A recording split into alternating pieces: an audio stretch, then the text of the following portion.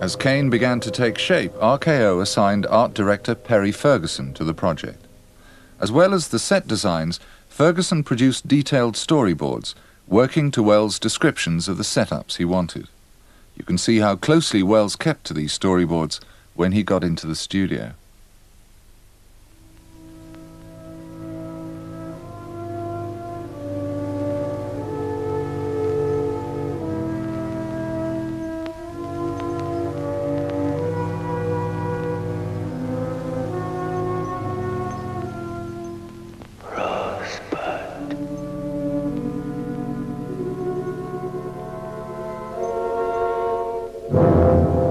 Even from this 45-second sequence near the beginning, it's clear that Wells got the best out of his art department. But the greatest individual contribution to the look of Kane has to be that of the cinematographer, Greg Toland. Wells acknowledges this in the credits. He shares a title card with his cameraman. One day in the office they said, there's a man called Toland waiting to see you. And he was, of course, the leading cameraman. And he said, I want to make you a picture. And I said, well, that's wonderful. Why? I don't know anything about movies. And he says, that's why I want to do it. He said, because I think if you're left as alone as much as possible, we're going to have a movie that looks different. I'm tired of working with people who know too much about it. And he was the one who said, we came to a moment in the first week of shooting where, the second week, where I suddenly was told by somebody that it was not the job of the director to do all the lighting. Up to then, I'd been doing all the lighting, with Toland behind me, balancing it and so on, but saying, don't tell anybody, you see. Then I had to go and apologize to him and everything. Then another awful moment came when I didn't understand directions. And that was because I had learned how to make movies by running Stagecoach every night for a month.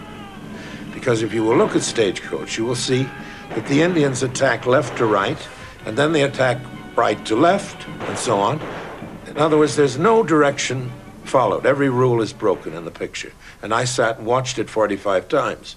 So, of course, when I was suddenly told in an over-shoulder shot that I had to look camera left instead of camera right, I said no, because I was standing here. That argument, you know. So we closed the picture down. And about 2 in the afternoon, and went back to my house. And Toland showed me how that worked. And I said, well, God, there's a lot of stuff here I don't know. And he said, there's nothing I can't teach you in 3 hours. And that's when I said that, which has been taken as a very pompous statement that I learned everything in 3 hours. It was Toland's idea that anybody can learn it in 3 hours, and that he taught it to me in 3 hours. Everything else is if you're any good or not. You don't have to look hard for a shot in Citizen Kane to prove the technical brilliance of Wells' collaboration with Greg Toland. This famous shot is a combination of complicated crane movements, flyaway scenery, and optical effects. At the end of the shot, there's a dissolve disguised in a flash of lightning.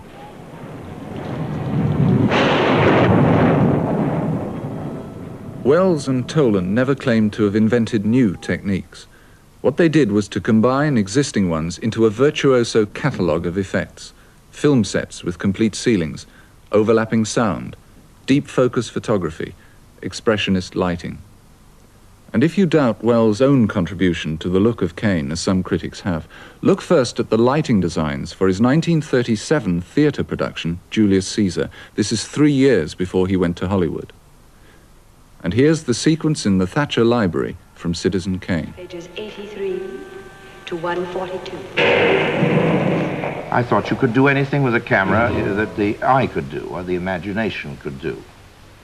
And if you come up from the bottom in the film business, you're taught all the things that the cameraman doesn't want to attempt for fear he will be criticized for having failed. Yes. And in this case, I had a cameraman who didn't care if he was criticized if he failed, and I didn't know that there were things you couldn't do. So anything I could think up in my dreams, I attempted to photograph.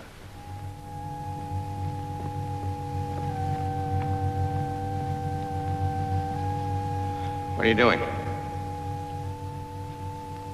Oh. Constraints in the budget were turned to advantage too. Originally, these scenes were intended to be played in a living room off the main hall of Xanadu. They couldn't afford to build the living room set, but transferring the scenes to this vast, echoing hallway perfectly emphasized the distance between Kane and his wife. Not a habit, I'm just because I like it. I thought we might have a picnic tomorrow, Susan. Huh? I thought we might have a picnic tomorrow. For the ride to the picnic, they couldn't find a wild enough landscape to shoot in, so they matted one in. Other exteriors were part set, part painted glass shots.